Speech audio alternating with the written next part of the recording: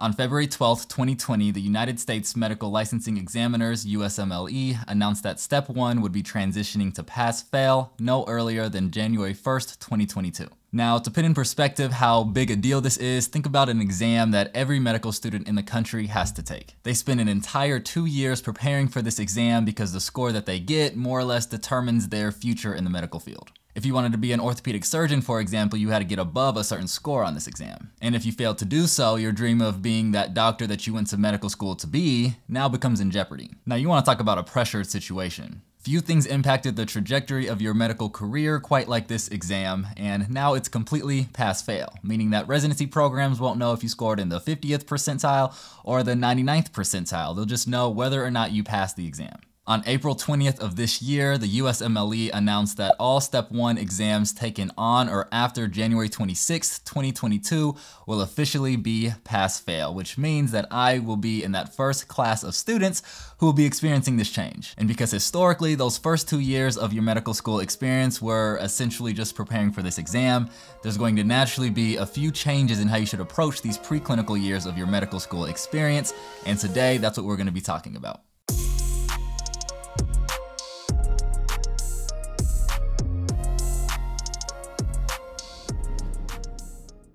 What's up YouTube? If you're new here, my name is J.R. Smith and I am a medical student at the Mayo Clinic. I started medical school with the assumption that Step 1 would be pass-fail for me based on the initial announcement in January 2020, but now that it's official, I thought that I would share a few things that you may want to consider if you're a student taking this pass-fail version of this exam. First, let's understand why Step 1 was such a big deal. In an article written in 2016, years before this change, the author Dr. Jaya Kumar from the University of Pennsylvania said, "While the content of USMLE Step 1 may not optimally focus on clinically relevant areas, the steps remain the sole standardized instruments by which residency programs can evaluate and reliably compare applicants. Consequently, to deny access to numerical scores would likely place residencies at a significant disadvantage." So clearly transitioning to a pass-fail format for Step 1 has been something the USMLE has been considering for quite some time now, but it presents a notable challenge for residency programs. This was the primary objective and standardized method that residency programs would compare applicants. Again, this was why so much was riding on this exam, but at least it gave students a clear understanding of how they would be assessed and some of the most important things they can do for their candidacy. But now with Step 1 carrying significantly less weight, I think students should make a subtle shift in the way that they approach their preclinical years. In medical school, your preclinical years are the years spent primarily in the classroom, or in this day and age on Zoom, establishing a foundation of medical knowledge. At most medical schools, this is the first 2 years or so and would end with students taking that Step 1 exam before they proceed into their clinical years, which are spent primarily in the clinic or the hospital. So students would have this terrifying exam slowly creeping up on them over the course of 2 years. Now, in a way, this could be beneficial. It could keep students honest with their studies and keeping up with their schoolwork, knowing that they really have to know the material that they're learning because Step 1 is coming. But it could have also created a toxic approach to learning, where students are learning more just to do well on an exam and less to really become competent in the material that will help them best serve their future patients. And when this happens, it can build on an already negative relationship students have with learning, feeling it's a necessary evil and just a means to an end and not something to be enjoyed and appreciated. Now, in a field where you have to embrace lifelong learning, it is to everyone's benefit for you to actually enjoy this process. So now with Step 1 being pass-fail, I think students should approach learning from the mindset of internalizing the concepts and memorizing the thousands of things we have to memorize, not so that we can do well on a test, but so that we can be good at what we do. Notice I didn't say students shouldn't spend as much time studying or just not take studying as serious now. That's kind of the opposite of what I'm saying. I think by approaching learning with the focus on growing and not just the focus on doing well on a test is actually taking it more serious than you would otherwise. And it will actually help you mature into that mindset of appreciating learning just for learning and not a means to an end. And by this subtle shift in the way that you approach your preclinical years, you'll probably learn more and definitely have a lot less stress. You will still be able to use all of the amazing resources that have historically prepared students for Step 1, but instead of feeling pressure to know every single detail or every bit of minutia, as my professors often call it, those resources will just be supplementary guides to direct your learning. So I think the first thing that students should do is appreciate what this change offers them and being able to approach learning in a more joyful and less toxic way. Now, I think the other thing students should think about, and this probably comes a bit more naturally, is now what are residency programs going to use to differentiate between applicants? To best answer this question, let's look at what else outside of Step 1 scores residency programs used to use to evaluate candidates. Luckily for us, the National Resident Matching Program conducts a survey of the program directors for the programs participating in the match and asks them which factors they use when they're selecting applicants to interview and rank. As you'd expect, Step 1 scores have been the most cited factor in selecting students to interview, as well as other personal characteristics such as leadership and evidence of professionalism and ethics. But there are other tangible things that residency programs have historically valued, and again, remember, Step 1 was so important because of its standardized nature. So by looking at some of the more standardized items on this list, we may be able to have a better idea of what residency programs will be looking for now that Step 1 is pass-fail. The first is Step 2 CK, which was already a major component, but now it is the last scored standardized exam left. And again, history tells us how residency programs value standardized exams. Before, you had 2 exams that you could balance your scores across, but now you just have this one, so you can expect how much more important this may be. I've talked to a few medical students and residents who have taken both Step 1 and Step 2, and it's been a consensus that Step 2 is both easier and more enjoyable for medical students. One of the things that I've been hearing a lot from people is that Step 1 is not as enjoyable as an experience as Step 2 for a few reasons, but I just wanted to hear if you think that that's accurate. You know, you've taken both Step 1 and Step 2, so from the perspective of a student who's done that, what would you say? Like, how would you compare the two? What are some differences, and which one did you enjoy better? Step 1 is a little bit more of the minutia knowledge that you have to memorize, the kind of piecemeal knowledge like biochemistry, pharmacology, those subject matters.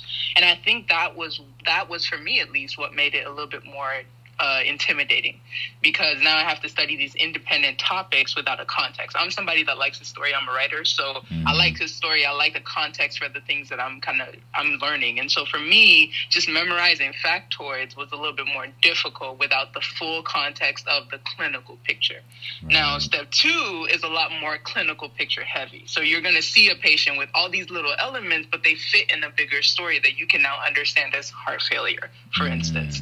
And then you can go from there and say, what's the next step? And so for me, that was a lot easier to digest and study and process and logic through than just minutia knowledge at that point, which that was what it was to me, because I was like, I haven't put this together in a story just yet. And so for me, that was why I really preferred Step 2 and studying for it, because of that context that was there, because I'd now learned everything from the first 2 years and then seen it in clinic and seen how it's handled in real life. And so for people that are tactile learners, I think that's also something to think about, because if you're in clinic and you've seen something being dealt with in real life, it sticks. And that's how I am. The last question I have is, what is the importance of really trying to do well on Step 1, even though it's pass-fail? Is there any importance to it? Should students just kind of study just enough to pass, or should students kind of take Step 1 just as serious as they did before when it wasn't pass-fail? I think about it this way. Step 1 is the same knowledge, but the story is present in Step 2. So you still have to know the factoids. Now you just have to be able to not only know them, but piece them together in a story. Does that make sense? So if you can work on the knowledge piece very early on in Step 1, then fitting it together in a story will be that much quicker and easier for you come Step 2. And you won't have to do that much what was that weird genetic disease again that I can't remember? And they have to go back to Step 1 knowledge. You see what I mean? It's kind of like when we talk about questions versus content review for the MCAT, and we tell people to do the questions because you need to learn how the test is structured, aka the story, to break that down. Now, you still have to know the information, but the structure is that much more important. So you would be doing yourself a disservice to not prepare for Step 1 as if it's no longer relevant. It's relevant. The knowledge is still very relevant. It's just presented a different way in Step 2. It's more clinically based. You know more because it's taken later in your medical school career. It just seems like students generally enjoy this exam more, which is to our benefit since it will surely carry more weight. But what these students and residents have also emphasized is that the better you know your stuff for Step 1, the easier it will be to do well on Step 2. So this goes back to that original point in spending these preclinical years learning as much as you can, because it will ultimately benefit you in the long run. Another factor mentioned by residency program directors is letters of recommendation in that specialty. And this factor has actually been historically cited with the second most frequency behind Step 1 scores. It means it is extremely valuable to begin developing relationships with mentors and faculty in a field that you're interested in. Whether you're shadowing or doing research, one of your goals should be to establish meaningful relationships with mentors who won't only provide guidance, but who will be able to speak personally to who you are and why that program director should want you. And the earlier you can establish these relationships, the better. In a mentorship manual for medical students, Dr. Kelsey Swanson of VCU School of Medicine said it best. A mentor also can serve as a resource for opportunities that may interest you, such as finding out more about a particular field of medicine, more opportunities for working with patients, or informing you of research opportunities. A mentor can also give you feedback on research projects or patient write-ups you may be doing. Finally, even if you feel you don't need a mentor now, you may later. If you do need some advice as you go through medical school, it best comes from someone who knows you well. Therefore, it is best to establish a relationship with a mentor before you feel you really need one. So spend those first 2 years seeking those mentors. Again, not just because they'll be great letter writers, but because the guidance and support that they'll be providing you is invaluable. And this ties into my last point, which is consider finding research opportunities to get involved in during your preclinical years. Now, some specialties value this more than others. For example, it was cited as an important factor by 50% of orthopedic program directors, but by only 8% of family medicine program directors.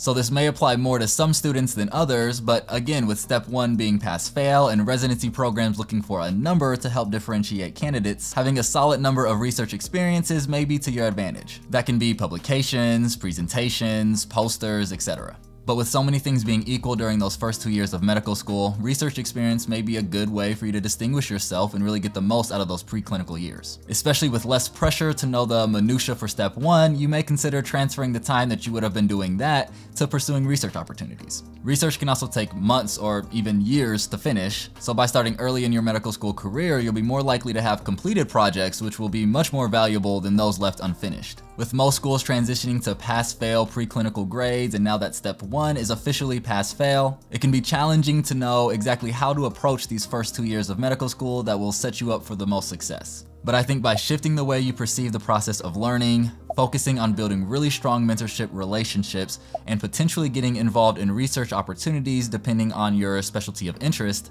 will allow you to get the most out of your preclinical years in this new reality of pass-fail step 1. But that's all I have for this video. Thank you guys for sticking around. I know it was a little longer than my other videos, but I think it's a very important topic. I hope you also thought it was an important and valuable topic, and I hope you enjoyed this video. If you did, make sure you smash that like button, and if you haven't yet, consider subscribing and tapping that bell so you don't miss any future uploads. I still can't believe I'm wrapping up my first year of medical school already, and it's been such an honor and blessing to have you guys in this community every step of the way. We won't be slowing down anytime soon, but of course, keep evolving, and I'll see you guys in the next one.